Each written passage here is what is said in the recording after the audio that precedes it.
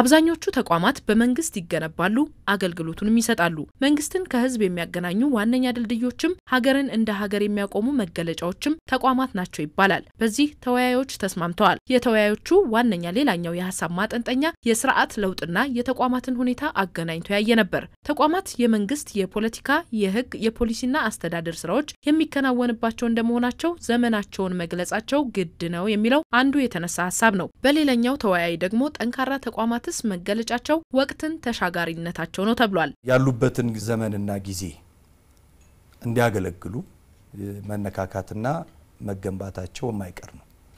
ስለዚህ በአንድ ዘመን ላይ አስፈላጊ የሆኑ ተቋማት እንደ የፖለቲካል ኢኮኖሚው እንደ መንግስት ፖለቲካል ኢኮኖሚ በሌላ ጊዜ ላይ ደግሞ ሊያስፈልጉ ይችላሉ። በመሰረታዊነት ደግሞ በሁሉም ውስጥ ሊኖሩ የሚገባቸው ይዘት ያላቸው ተቋማት ይኖራሉ። እንደዚሁም የመንግስቱንና ህዝቡን በድልድይነት የሚያገናኙ ተቋማትም በዚሁ አግባብ ደግሞ ይደራጃሉ። እነዚህ በአብዛኛው የዲሞክራቲክ ስርዓትና የመንግስት አስተዳደሩን የሚያሳልጡ በዋነኛነት ሰውም አልተፈጠሩልንም ብሎ በብዛት የሚያመካኙባቸውና የሚጠይቅባቸው ናቸው። የተቋማት መመስረት እንደያገሩ መርህ አገሪቷ እንደምትከተለው መርህ ሁሉ ሊለያዩ ቢችሉ ተቋማትን ትክክለኛ ተቋማት የምንላቸው መንግስታትን ተሻጋሪ ሲሆኑ ነው። ወይም ደግሞ መንግስትን የሚያስተዳድረው አካል ወይም ፓርቲ ቢቀየርም የማይቀየሩ መሆን አለባቸውና በታሪክም እንደምናያቸው ጠንካራ ተቋማትን የገነቡ ሀገሮች ሲቀጥሉ ተቋማት የሌሏቸው ሀገሮች በትንሽ ነውጥ ሲፈጠር የመገለባበጥ ነገር ነው ያለው። ቀላል ምሳሌ የምናደርጋ ሶማሊያን ነው። ሶማሊያ አንድ ህዝብ ነው፣ አንድ ቋንቋ ነው፣ አንድ ሃይማኖት ነው። ግን ለመበታተን ያበቃው ዋናው ተቋማት አለመኖር ነው። ጠንካራው ሰውዬ ሲወድቅ አገሪቷ በትንትኗ ወጣ እና ተቋማት ከዛም ያለፈ የምናያቸው ፋይዳ አገሪቷ አንድ ሀገር እንድትቀጥል መሰረታዊ አስተዋጽኦ የሚያደርጉናል። ሌላኛው ተሳታፊ ያነሱት ሐሳብ ደግሞ ነባራዊ ሁኔታዎችን ያገናዘበ የተቋማት ለውጥ አስፈላጊ ነው የሚለው ላይ ያሰመረ ነው። የዛሬ 20 ዓመት የነበረው የኢትዮጵያ ኢኮኖሚ ሁኔታ፣ የትውልዱ አይነት፣ የዳይቨርሲቲው አይነትና ዛሬ አንድ አይነት አይደለም። በኃይለ ሥላሴ ጊዜ የነበረው በደርግ ጊዜ የነበረው ሁኔታ አሁን ካለው ሁኔታ ጋር አንድ አይነት ነገር አይደለም። ስለዚህ አሁን ካለው የአገሪቱ ሪያሊቲ ጋር ራሳቸው ማስተካከል አለባቸው። ካልሆነ ችግር ውስጥ ነው የሚገቡት። ቀጣይ የሆነ ለውጥ መኖር አለበት ከሁኔታዎች ጋር ማለት አንደኛ ግብ አስቀምጠው ለውጥ ያስፈልጋል ማለት ገና ያልመጣም ነገር ኤክስፔክት አድርገ ተንበየ መለወጥ አለበት። ሁለተኛ ደግሞ አሁን አዳዲስ ካሉ ሁኔታዎችም ጋር ራሳቸውን አድጀስት እያደረጉ መሄድ አለባቸው። እንደዛ ካልሆነ ሰው ሊያረኩ አይችሉም። በየትኛውም ሀገር ተቋማት የመንግስት ስራ ማስፈጸሚያዎች መሆናቸው ይታወቃል። እንደ ሀገራችንም የተከሰተው እንደ አፍሪካም መገለጫ የሆነው ማነቆ ግን የመንግስትና የፓርቲ ስራ የመደበላለቁ ነገር ነው።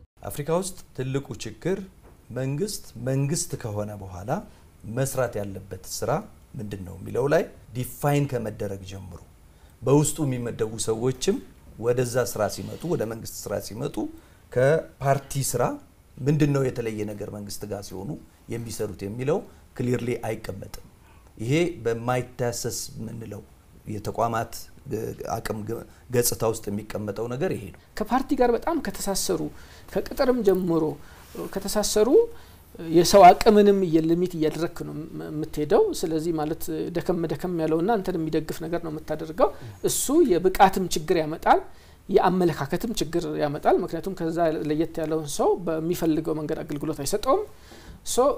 ብዙ ችግሮች የሚያመጡ አሉና ቀጣይ እንዲሆኑ ዘላቂ እንዲሆኑ ከፈለግን እነዚህ ነገሮች በሂደት መስራታዊ በሆነ መንገድ እየቀየረም ሄዱ ጠቃሚ ነገር ነው የሚሆነው። አሁን ሀገር ለውጥ ላይ ነው ያሉት ላይ የሪፎርም ስራ ተሰርቷል። አዳዲስ ተቋማትም እንዲሁ ተገንብተዋል። ታዲያ ለጥንካሬና ውጤታማነታቸው ተቋማት ምን መልክን ያያዙ ለተሳታፊዎቹ የቀረበ ጥያቄ ነው። የመፍትሄ ሀሳባቸውንም ሰንዝረዋል። ተቋማት ሲደራጁ መተው ከውጭ ልክ እንደ ህጎቻችን ከአውሮፓና ከሌላ ሀገር እየተጠኑ የመጡ እንደሚጫኑት እንዳይሆን የአገራዊ ባህሎችንም አሰራሮችንም እነዛን ባገናዘበ መልኩ ለነሱ እድል በሚሰጥ መልኩ እንዲሆን ለምሳሌ የፍትህ ተቋማት ሲደራጁ ባህላዊ የግጭት የክርክር አፈታት ዘዴዎችን ባገናዘበ መልኩ ቢሆን የሰላምም የሌላውም ቢሆን የሽማግሌዎችና የሌሎችን ባደራጀ መልኩ ቢሆን።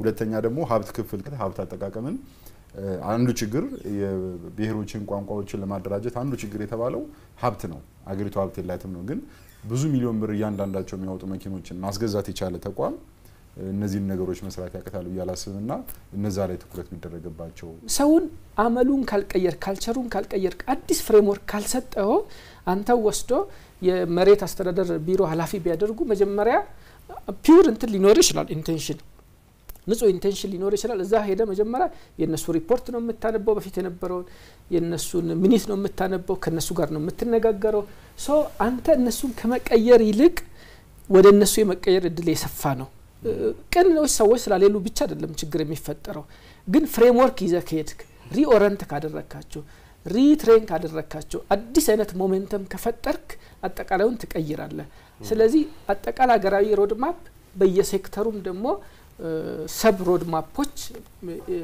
ያስፈልጋል